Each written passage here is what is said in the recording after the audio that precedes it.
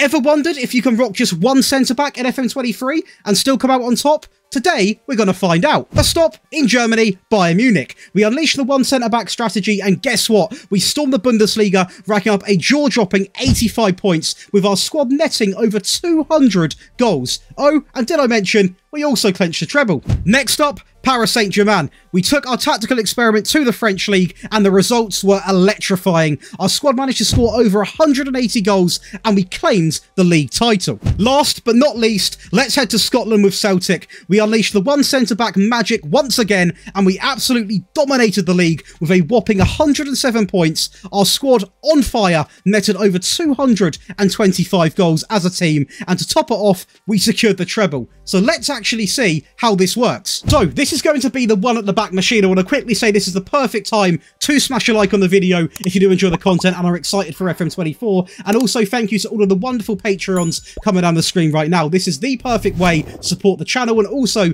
you get around about 6 perks, including access to all 3 of the tactical files. Today you get early video and tactical release. You also get one-on-one priority help, priority in the requests, that be tactics and rebuilds, and also enroll to some pretty cool giveaways. So you can check it out and join it in the description below. But let's go ahead and talk about this tactic. So this was a request from some time ago after I made the 2 at the back. So instantly I thought, do you know what? I've got to give the viewers what they want. I saw countless comments of, can you try a 1 at the back? And today we're going to do it. So let's go over this tactic then, guys. Some things are going to change because we are going to talk through it and explain how we actually got this absolute sensational and very weird tactic to work. Starting off with the sweeper keeper, who is going to be on support simply on the default instructions. A ball playing defender again, simply on the default instructions. The one centre back in the entire team. How weird does that sound? The wing backs are going to remain as wing backs on support, but they are going to see themselves both drop a little bit back. And playing like this, both of them with tackle harder on, they actually defended really, really well. I'm going to pull up some stats here just to briefly show you. You can see here we scored over 4.3 goals a game, but the conceded with this Celtic team was under a goal a game. Now, honestly, I keep it real with you guys. If you're playing with a team sort of not in the sort of top 3 predicted, you're going to easily concede over a goal a game, but you are going to easily score over 3.5 because of how attacking this tactic is. So if you like outscoring teams, this is really a good option. And alongside of that, you can see 89.89% in terms of the pass completion, over 28 shots a game, and a very high tackle win ratio. But going back to the breakdown, I like to just sort of throw them in now and then just to really show what the tactic can provide. We're not going to have 2 volantes, don't you worry.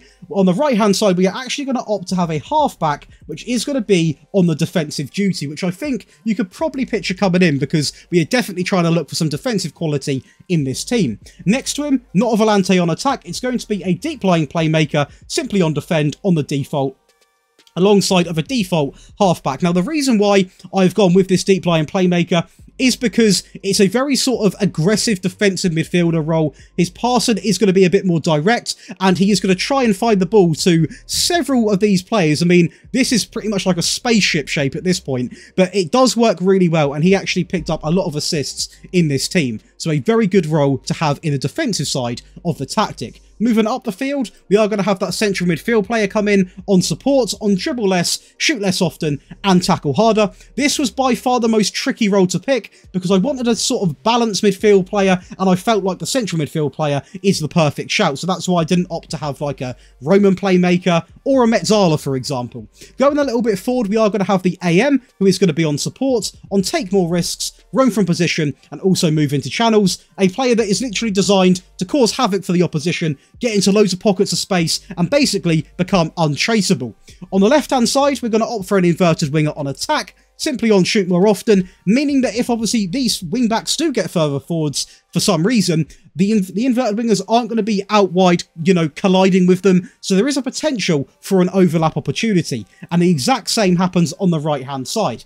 And to finish it off, the advanced forward comes in simply on attack. Going over to then team instructions. By the way, this is all going to be built off a tiki-taka style and a positive mentality. Firstly, let's look at the league stats very quickly. You can see here, most points per game, 2.82, most goals at 164, over 1,000 shots, nearly 1.1k shots in the season, fewer shots against, best pass completion, most possession, which is quite easy, to be fair, in Scotland. But just these stats alone show how dominant this tactic can be. And if you are going to use it with a sort of mid-table team, obviously it's not designed for that, because if we're making a one-at-the-back tactic, it is meant for a powerhouse team. But if you want to give it a go, I honestly think it would be okay, but I would recommend possibly have the expectation that you are going to concede 1 or 2 and hope that you are going to outscore them. I personally believe it would work. Let's crack down to the team instructions, because there are going to be quite a few. In terms of the width, we are going to go 1 off the max. That is going to be set to fairly wide. We are going to play out from the back, because I feel like we still can do that despite the limited players we have there.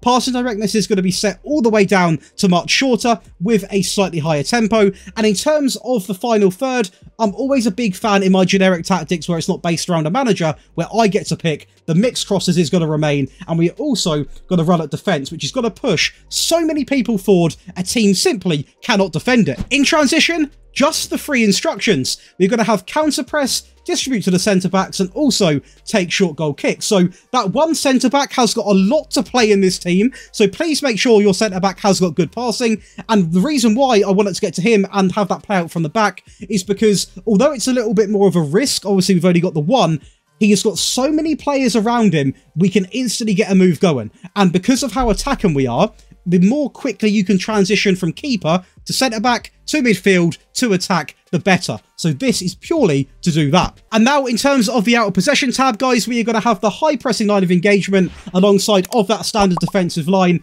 more often when it comes to the trigger press, and also a lot of prevention on that short goalkeeper distribution. And that is going to give you the default version of the tactic, which you can see the stats from. But please do stick around, because you can copy the attacking and defensive variant all for free. You're not forced to become a patron. Obviously, if you want to, you can do so by clicking the link in the description. But let's go over and actually talk about the slightly even more attacking variant. So there is definitely an argument to be made that this is even more attacking. I personally think it could be as well.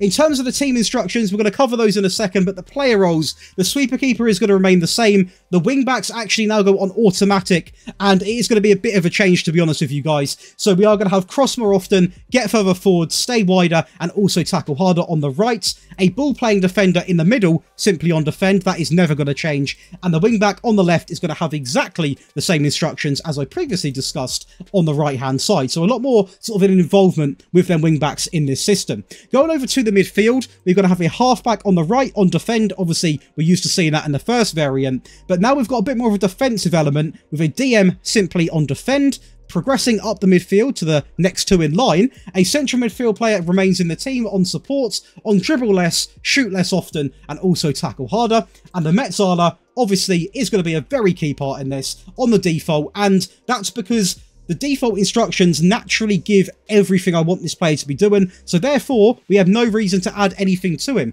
hence why he is going to remain the same. And to finish it off, the front 3 consists of an inverted winger on attack, on the default, on the right hand side exactly the same, and also you're going to have the advanced forward, which is going to be on attack. And if you're wondering why the inverted wingers obviously haven't got that shoot more often on, it's because I wanted to try something a little bit different and obviously switch up the tactics, and this performs really well as well. This is more focused on actually the wing backs getting heavily involved, so it's why I personally think it's a lot more attacking, because they really will push up and obviously help create chances for that front 3. So it is a very fun way of playing, and one which I definitely think you should add to your collection. Now, going over to the team instructions, again, it is going to be set off a positive mentality. We're going to have fairly wide, overlap left, overlap right, while playing out from the back. We're still going to maintain these 2 little bits of instructions here, but the one big change is going to be the hit early crosses, really aimed at them fullbacks to get the ball into the box, and also the wingers, I guess, but mainly for the fullbacks to have a positive impact and really cause havoc for any team we play against.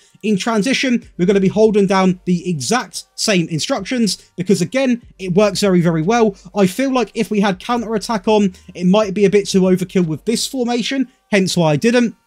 But if you really want to go attacking, that is something else you could also change. And last, but definitely not least, the out of possession tab, which is going to remain exactly the same. So not going to waste your time. With this one, we simply had no room to change it. And I've saved the best till last. You know what I like to do? I like to surprise you guys, reward the people that are at the point of the video at the end of the day. This is the most attacking variant, as we actually have a front 5. absolutely mental. It's going to start off with a sweeper keeper on support, a wingback on the right on automatic on tackle harder, a ball playing defender in the middle simply on defend, and a wingback on the left on automatic simply on tackle harder. So it remains sort of practically is the same as that first variant, obviously on the automatic role instead. So it is going to be a solid back three almost, but with one official centre back, a DM on the right this time on defend on tackle harder, and next to him a halfback on defend also on tackle harder. So a very defensive midfield pairing here, because that allows us to have this ray of fun. On the left-hand side, an inverted winger on attack, on shoot more often, an AM on the left-hand side of the centralised area, on support, on take more risks, roam from position, and also move into channels. A shadow striker comes in, believe it or not, on the default instruction, and an inverted winger comes in on shoot more often as well. Now, this front four actually surprised me how well it was sort of interlocked together and did play well, because you've got a couple of players in these two that are going to free roam, drift about, getting all, I don't know why I'm moving like that, sort of drifted into different areas of space, and it is just so dangerous. And honestly, you have so much fun playing with this tactic. Obviously, you are going to concede a goal a game, but you can easily outscore any team, and I genuinely do believe that. And to finish it off, the advanced forward is simply going to be on attack. And over to them team instructions, again, it is going to be a positive mentality. That is because I genuinely believe if you went attacking, it would be too far. Fairly wide is going to be set when it comes to the attack and width. Playing out from the back is always going to remain. These two instructions also remain unchanged, alongside of the dribbling and the final third. In transition, we're going to have counter press and counter. The first time we've actually gambled having counter on, and you can see here the sheer amount of plays that are going to get forward and commit to that counter attack, which is why I saved the most attacking one till the last, because this is really for some people that I would advise after a little bit of fun and try to just completely full send a game, because this is exactly what it's designed to do. And while doing that, we're going to distribute to the centre backs while taking short goal kicks. And last but definitely not least, to end this perfect video, in terms of the out of possession, you're going to have the standard defensive line, the high pressing line of engagement more often, and prevent short goalkeeper distribution. And that is going to give you guys the one at the back machine in 3 beautiful variants. If you have enjoyed today's video, please smash the like button, and please do subscribe, because we are absolutely killing it right now. And also, if you have got any sort of challenge tactics you want to see, please leave a comment. Maybe we could do one with bloody 7 defenders at the back or something. It might now be an FM24, but I will get it added to the list. But enjoy the rest of your day, and I'll see you in the next one.